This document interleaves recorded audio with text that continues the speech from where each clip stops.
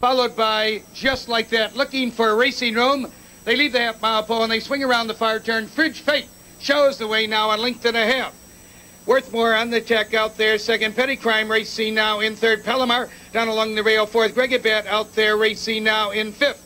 Now they turn for home, and we're looking at the camera right now. On the outside, Worthmore puts ahead in front. Then on the inside, Fridge Fate. Ladies and gentlemen, for the last time, here they come spinning out of the turn. And on the outside, Worthmore has the lead. Fridge Fate is there. Gregabat makes his presence felt to the outside. We've got 4 or 5 horses across the track, followed now by No Problema.